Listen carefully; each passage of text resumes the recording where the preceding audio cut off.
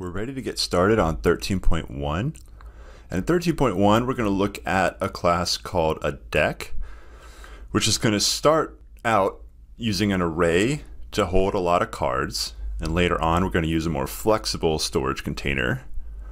So first thing we're going to do, this is the chapter 12, which I made in the last series of videos for chapter 12 in the book. And I showed you my modifications to it. Most of them occur at near the bottom. So I'm going to make a new project. This is going to be chapter 13.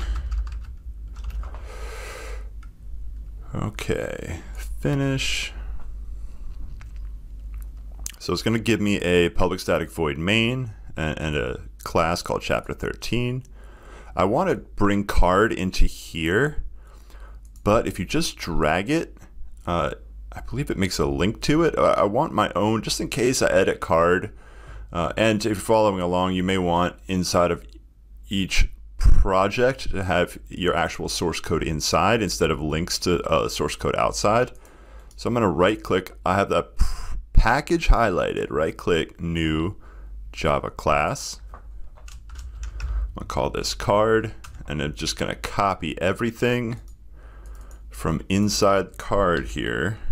So highlight all. Now I'm done with this card, so I'm going to close it. And again, this is the one here right in the middle. Now the new card that just got made, delete it all, paste. It should come in. The only error you should have is the package should be chapter 13.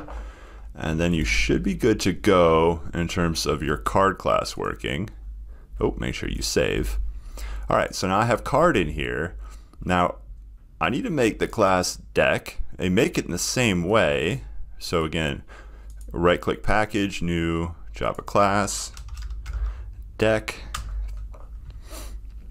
Okay, and always put your name here.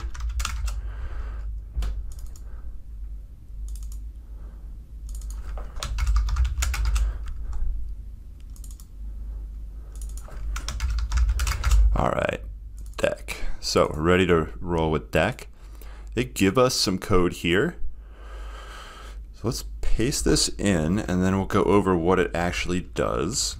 All right, I do strongly encourage you to read the book, but I'm going to tell you in my own words what this code is doing. So right here, this is private, meaning you can't access it outside of the class. It's not static, which means it belongs to an instance of a deck or a deck object. And it's going to be an array of card objects. So it's a card array called cards. I think I called this hand in the lab, but if you're not watching lab videos, don't worry. So anyways, it's just called cards. So here, what is this? Public deck. So it's a method, but it's a very special method. It has no return type. It doesn't have, for example, you could have that a void in front of it. It's a method that returns nothing, but this is a very special method. This is called a constructor. If I could spell constructor. All right, this constructor takes an integer n and it makes a new deck of cards. But notice it makes a new deck of cards or a new array of cards, but it doesn't fill in the slots of the array with cards. So it'll create an array, but the array is going to be filled with null until we go and add in individual cards. And then get cards, all that does is returns this variable up here, and you can click on the variable and it will, I should call it a field because it belongs to the object, and it highlights every occurrence of that variable in this file, that field in this file. So we're going to add another constructor. How do I know this is a constructor? Ah, it says it right here, yes, but it's public name of the class. That's how you know it's a constructor. Just like this one was a constructor, public name of the class. So let's go ahead, paste this one in. And I'm going to tab all this over once with tab. Okay, so this makes a 52 card array, But again, we don't make the new cards on this line. This is just the storage container to put 52 cards in the future. It's going to be filled with 52 nulls right now. We got an index. We've seen this code before. The only difference is we're filling up the card array that was declared up here with new cards. And we start at suit 0. Go up to suit 3, and we could do all the ranks from 1 to 13. And so this should fill up the cards with all 52 cards in order by suit. So all what's first? Clubs will go first. Anyways, we're going to print this out, so we'll see it work. All right, so now we need to test this out. So where do we put this code?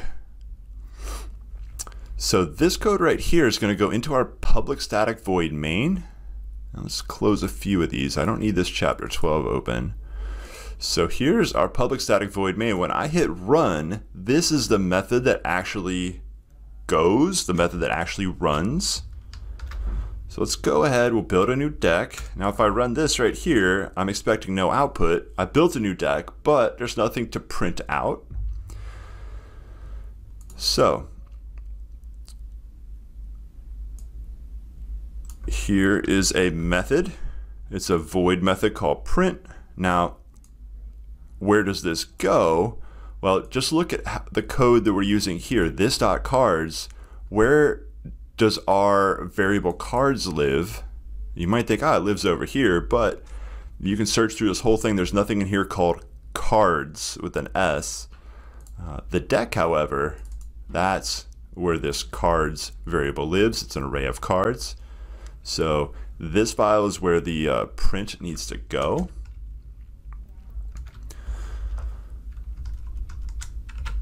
So here we go for card in this.cards.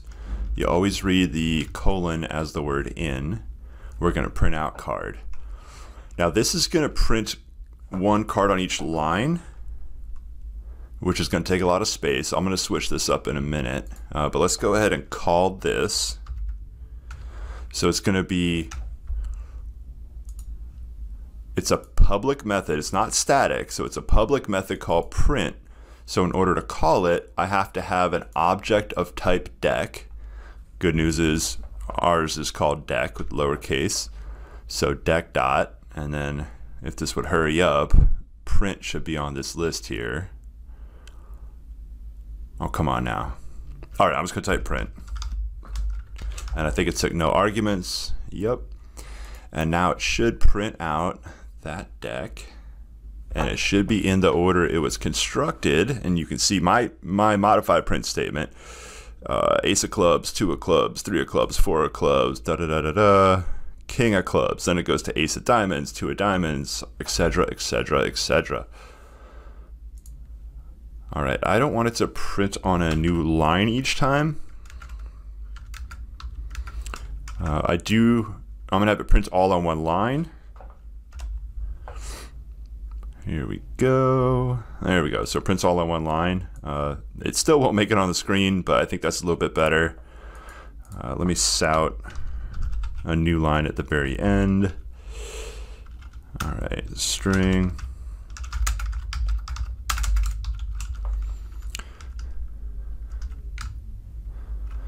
So I'm gonna, eventually I think I'm gonna need a toString, and it's probably coming up somewhere in this in the notes later, in the book later.